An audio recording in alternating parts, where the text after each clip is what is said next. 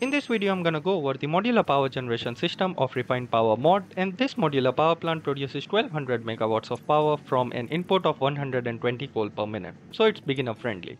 In order to get access to these components, you will need the tier 3 milestones of modular power generation and carbon refining.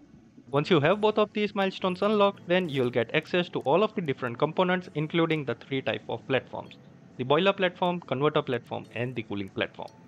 Now, all of these platforms, they have arrows indicating the direction of any component which will be placed on these platforms B. So let's make the boiler platform face the front, and then we can start placing down our two components on top of this, which is going to be the heater and the boiler. So placing down the boiler platform, and then you can also use the biomass heater. However, for automation, coal heater is recommended. Now the coal heater consumes 15 coal per minute, and its maximum temperature can go all the way up to 500 degrees Celsius. Also, after every operation, it's going to produce carbon dioxide gas. We will need to get rid of this, otherwise the operation will shut. Now it says that the boiler is not attached, so let's change that by placing down a boiler on top of this heater. And with those nice connections made, now the error message from both the heater and the boiler will go away, as we have attached the two of these. Now for basically providing water to this boiler, because it's going to take water and it's going to produce high pressure steam, you can of course use the water extractor. However, with the lack of water in the grassy field, which always surprises me considering this is grassy fields, there are certain alternatives which you can use. I am going to use the water drill from the fluid sinks mod, and this one produces 72 cubic meters of water per minute, and the boiler, it only requires 45 cubic meters of water per minute. So it's more than enough to basically supply this one boiler. I'm going to connect the pipe like this, and with that the boiler should now start filling up with water. So if we check in the GUI here, you can see water, and while that's happening, let's also start supplying coal to the heater, because it takes a while before it starts producing steam. Its temperature needs to go up, and I think that limit is 180 degrees Celsius, and after that temperature it will basically heat the boiler enough to produce steam. So now we are producing CO2, and it comes out from the front of the heater. In order to get rid of this, place down the cooling platform, and on this cooling platform we place down a CO2 chimney. Now this has a capacity of 150 cubic meters per minute.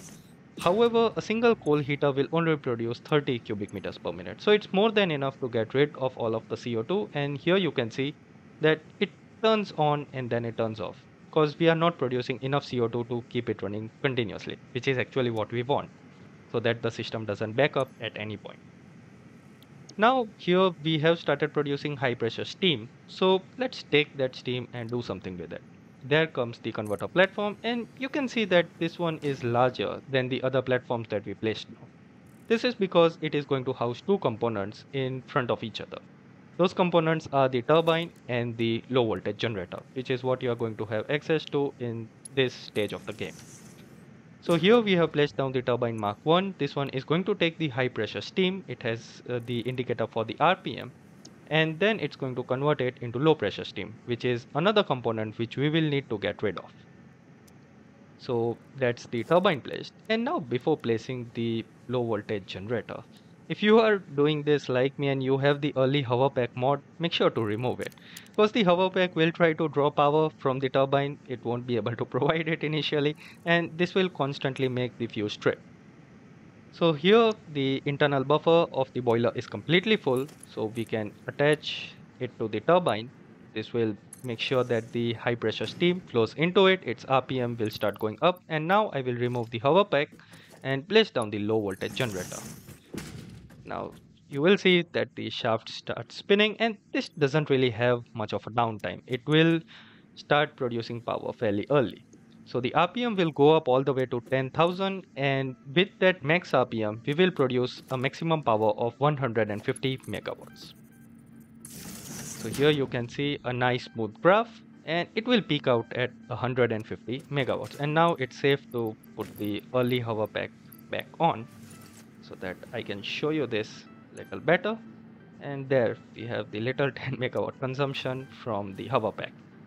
So that's a single module for this modular power plant setup. takes 15 coal and converts it into 150 megawatts of power. Also, let's place down another cooling platform with the chimney for the low pressure steam.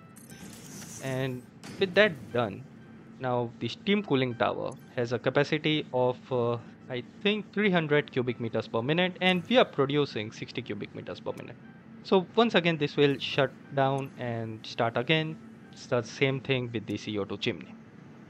Alright, so now let's see how we scale this system. I have 120 coal from this pure coal node here, and this is getting load balanced into a total of 8 coal generators. And you might want to have a stack of coal which you can put in them so that they can start heating up early. Also, we have 8 boilers on top of them, and in order to provide water, I have used a total of 5 of these water drills. Now, each water drill, as I said, gives 72 cubic meters per minute. Each boiler requires 45. So it's a total of 360 water. The same thing that we have with the coal generators, where you use 8 coal generators and combine them with the 3 of the water extractors. So that's 360 waters coming into those pipes, and with that we are producing high pressure steam which goes into these 8 set of turbine and the low voltage generators. Now we have paired these coal generators in 4, and 4 of the coal generators produces 120 cubic meters of CO2 which can be easily handled by a single CO2 chimney. And yeah, it doesn't really run on max capacity. And the same thing goes for these turbines, where 4 of them are paired together producing 240 cubic meters of low pressure steam. And this one can then go in a cooling tower where, yeah, it will once again turn on and turn off. Now, the way this is designed, you can run 5 of these on single chimney, the CO2 chimney and the cooling tower. However, it's not recommended. The 4:2 ratio is pretty good. Now, for some alternatives on these water drills, you can use the pool from the water pool redux mod. You can place this pool anywhere, and in the pool, you can place down a water extractor, the normal one. And that way, you won't really have to use 5 of these water drills, which consume a total of 100 megawatt.